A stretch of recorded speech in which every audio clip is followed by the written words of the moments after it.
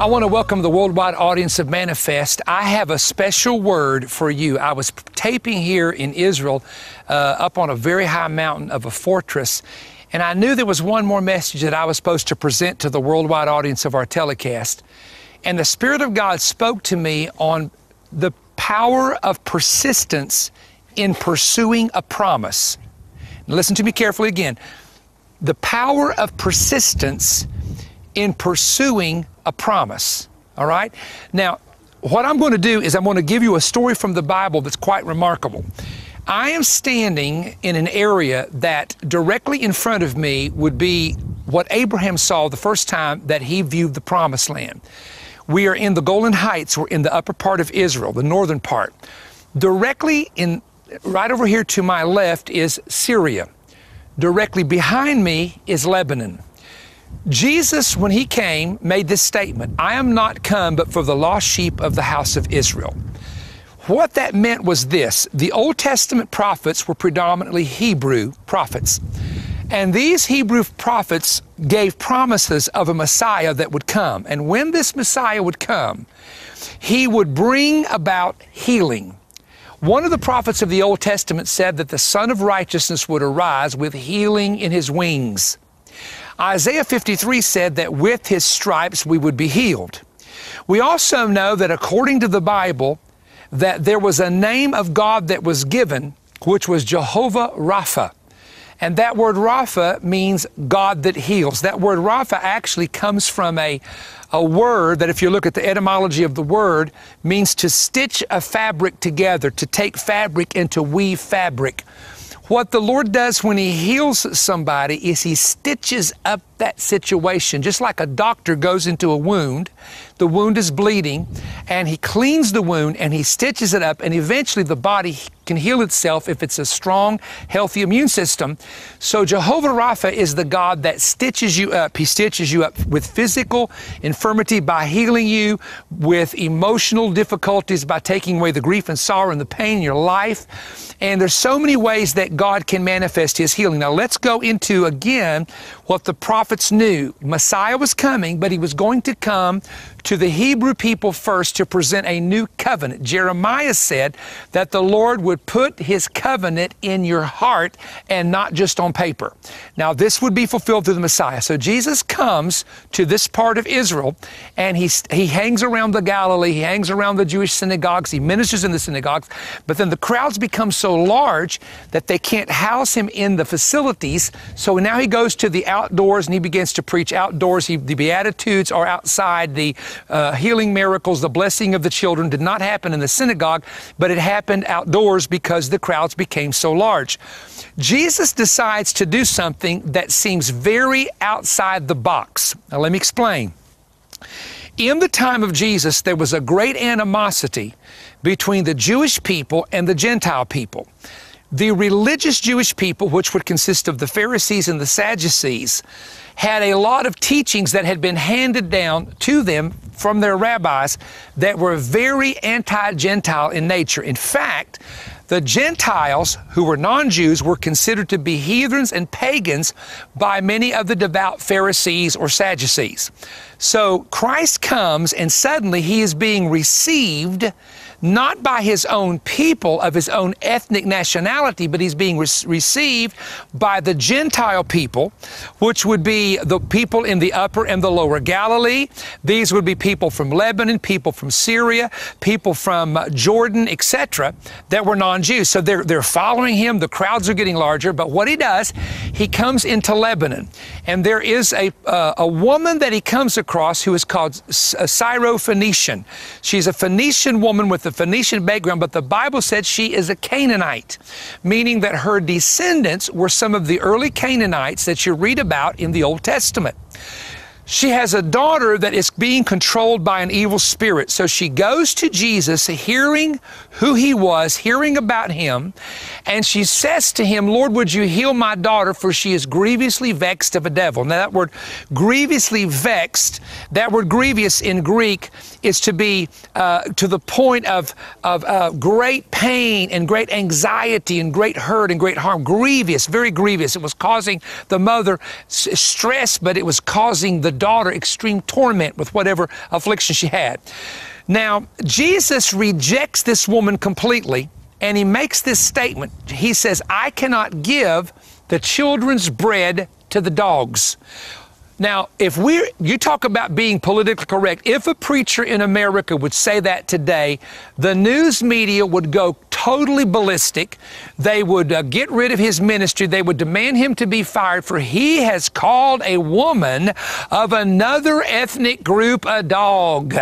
But in the culture of that day, Gentiles, the dogs were considered to be Gentiles, and it was not like some it's kind of hard to describe it in our culture today, but in other words, he was not trying to totally insult the woman. He's basically saying the children's bread is healing. The children are the people of my ethnic heritage that comes from the natural seed of Abraham. So I cannot give the healing covenant to those who were outside of the house of Israel. Now watch what happens. This is a great story.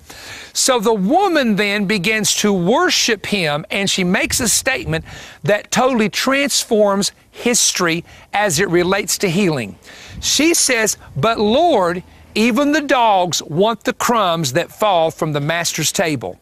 Now this woman understood something about the bread, that if you take a loaf of bread and you look at the ingredients. There's flour in the bread, there can be sugar in the bread, there can be salt in the bread, there can be leaven in the bread, and there's also water in the bread to make the dough. So she understood that if I get a crumb, I actually get everything that's in the entire loaf. And they had in that day what was called lap dogs. And the lap dog would be the family pet among the Gentiles. And that dog would be the dog that would be allowed in the house. It's just like pets we have today. And it would be a dog that would sit in the lap of the master, the owner of the house. And he could actually, he wouldn't eat from the table, but he could feed him. You know how people do. They give their dog a bone, they give their dog a treat.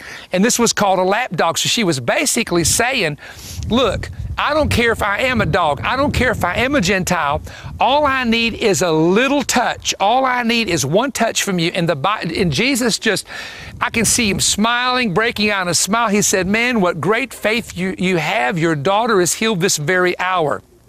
And please note the point, because this is the point of my message. Persistence in pursuing a promise. Persistence in pursuing a promise. Imagine that Abraham is 75 years of age and waits 24 and a half, almost 25 years actually, before the promise is fulfilled that his son Isaac is born. Think about the fact that God tells the people the Messiah is coming in Genesis 3:15 and will defeat and crush the head of the serpent, and 4,000 years goes by before that Messiah, Jesus Christ, comes to the planet and fulfills the prophecies that are laid down both in the Torah, the Psalms, and the prophets. There is a persistence that must be in your life when you are seeking God for an answer to prayer. My wife and I, and I'm going to teach you something, and I'm not going to get too personal with this, and I've told this before, but we had a situation among our children, in our family. And one of my children was struggling so great at an early age, in their later teens and into their early 20s, to the point that the enemy on one occasion could have taken their life. And we literally had to pray in a hospital emergency room that God would spare the life of someone in my family, my own son actually, that I love with all of my heart. And I remember something. I remember that the battle was a 9-year battle. And there were times, and parents, I'm talking to some of you that may have a child that's addicted, or you have someone that's on drugs or alcohol, but they have an addiction. It's very serious, and you're concerned about them. You're concerned, what happens if they have an overdose? What happens if they drive in an automobile and they're drunk and they hit somebody? What happens if they get in trouble and they go to prison? See, this is something that young people in their teens and early 20s don't understand, but when they become a parent, they will. but in their early teens, it doesn't click with them. And I remember the Lord taught me something, and I want to teach you. I've taught this across the United States. I've shared it in revivals, but I don't know how many times I've actually shared it on Manifest, and I believe it's the will of God today for me to give someone a word that's an absolute word from the Lord that they need to hear. I remember that when he was struggling with this addiction problem, that we were in a big meeting in Pigeon Forge, Tennessee, and we were praying, and my wife and I were praying for God to touch him. And we would, it's like this, we would see progress, and then we would see a setback, progress and a setback, progress and a setback. And it seemed to be a cycle of progress and a setback. It was like a repetitive cycle. And Robbie James, who was with me then, he is behind one of our cameras here. And I remember that the moment we received a phone call right after I stepped out from the pulpit, received a phone call that something had happened. And immediately, it's like my faith began to fail. And I became disheartened. And I began to say things with my mouth that were negative toward my son, and I began to say things almost to the point of, well, I might as well give up. What about all this prayer? It doesn't seem to be doing it. I was getting real negative. Now, two things happened to me at that moment that changed my life and that later helped us to get our breakthrough. And we're talking about persistence when you're waiting for a promise. Now remember, we're in a 9-year battle. It stretched out for 9 years. We'd see breakthrough, setback, breakthrough, setback, breakthrough, setback for those 9 years. But here's what changed it for me. Now I feel the anointing, and someone is going to receive this, and this is going to help you with your family. I remember that the Lord spoke to me when I was being negative with the words of my mouth, and he said to me, don't abort your breakthrough. Now, I knew what he was telling me. This is what he was saying. He was saying, you have prayed all these prayers, and you've asked me to save him. You've asked me to deliver him. You've asked me to bring freedom to his life and break this addiction and bondage that he's under. But when you begin to say you believe, and then you turn around in a bad situation or a negative situation where it doesn't seem like it's happening, and you talk against it, then the adversary, and I base this on Job chapter 1 and 2, also Revelation 12, the adversary can come before the throne and begin to say, you cannot answer his prayer because he has said one thing one day and he's countering what he is saying another day. In other words, one moment you believe and 3 or 4 days later you speak against what you've been asking for. Now, let me stop and say it this way. In my earlier ministry, I remember praying with people, and they would say the anointing would be strong and the presence of God would be there, and we would lay hands on them and pray for God to touch them in some manner. And you could feel the power of God be released, and they'd say, oh, man, I feel that God's doing something. I can sense it. And you said, all right, this is it. Let's believe. It's going to happen. Yes, yes. And 5 minutes later, they would turn and say, please keep praying for me that God will do it. And it's like, oh my goodness, it's like letting the air out of a balloon. It's like, ooh. I think, oh my goodness, what did they just experience? What was that they just felt? And now they're talking like they don't believe what they just experienced. The Bible says it this way, with the heart man believeth unto righteousness, with the mouth confession is made unto salvation. And then we find the Bible says, hold fast the profession of our faith, nothing wavering. Cast not away therefore your confidence that has great recompense of reward. For you have need of patience, knowing after you've done the will of God, you shall receive the promise. So you have all these scriptures that says we have to hold fast, maintain our confession.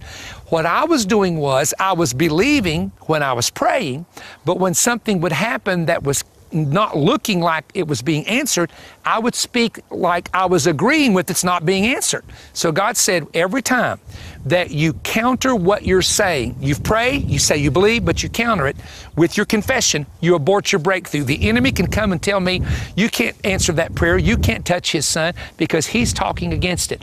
Man, I got so convicted, I broke down. I remember I began to weep and cry, and I broke down. I said, oh God, forgive me, because I realized what I'm doing. For 9 years, I would believe one minute and I would doubt the next, and I would say I believe and I'm holding on to God, and then my mouth would say something else. Now remember, God and the enemy both hear what you confess with your mouth. They both hear what you say. And so the Lord spoke to me and he said, if you have to change your confession. And the second thing the Lord gave me that is one of the most powerful revelations, and I'm giving this to you today because I want you to understand how to be persistent when pursuing a promise from the Bible or a promise that God has dropped in your spirit. You have to be persistent, consistent, unwavering, in faith, nothing wavering. This is what the Bible says. So the second thing the Lord gave me was this. He said, you are always saying, if God ever touches my son, if God ever delivers him, and I believed God was going to do it, but it was always if this happens, if this happens, if.